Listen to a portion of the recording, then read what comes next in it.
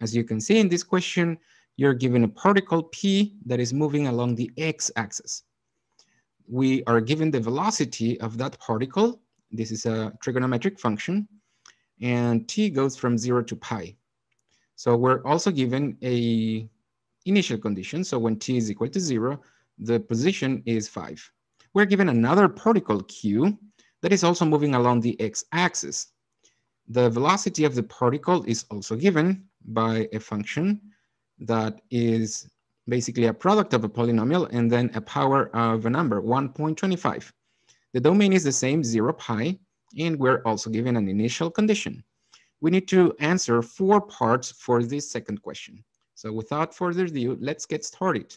And before that, notice that this question requires the knowledge and the relation between position, velocity, and acceleration of a particle, and how to find concepts like total distance traveled. All right, so let's start with part A.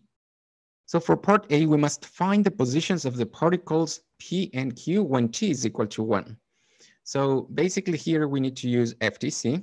So for the solution, we use the fundamental theorem of calculus to obtain the following. So we're going to have 2 positions. We're going to call x at P the position of the particle P. So we know that xp at 1 minus xp at 0 by the fundamental theorem of calculus is the integral from 0 to 1 of the derivative of this position xp. But what is the derivative? The derivative is just the velocity at time t. Excellent. That means that xp, so the particle's position at 1 is equal to xp at 0. Remember, that is given, so that is 5 plus the integral from 0 to 1 of the velocity. The velocity is just the sine of t to the 1.5 dt. All right, so we plug these numbers into the calculator and we obtain our answer. This is going to be approximately 5.371. Excellent. So we apply the same reasoning for the position x, but for the particle q. So now xq at 1 minus xq at 0 gives us the integral from 0 to 1 of the velocity of the particle q at t. So again, we're given the initial condition. So xq at 0 is, let me just remember what the value is equal to 10. So 10 plus the integral from 0 to 1. And then we use v. V is t minus 1.8 times 125 raised to the power of t dt. Excellent. After plugging in these values into a calculator, we get the following approximation, 8.564. So that's going to be part A. So part B is quite interesting. We must determine whether the particles are moving towards each other or away from each other when t is equal to 1. So to do that, we're going to compute a couple of things. So for the solution, we're going to compute the velocity of the particle P when t is equal to 1. So this is basically plugging 1 in here. We get approximately 0.841. And now we have to look at the position. So the position of this particle when t is equal to 1 was found to be approximately 5.371. Now notice that the velocity is positive, all right? So what is the meaning of that? That means P is moving to the right because the velocity is just positive. Now, this is the first part. That's regarding P. Now, regarding Q, what is the velocity of Q at 1? So we just plug that value in here. That's going to be 1 minus 1.8 times 1.25 raised to the power of 1. And as you can see, this is negative. So this value is exactly, after plugging it into a calculator, gives us -1, and this is negative. Actually, we knew it was negative because of this sign over here. And remember that the position of this particle Q when t is equal to 1 is approximately, from part A, 8.564.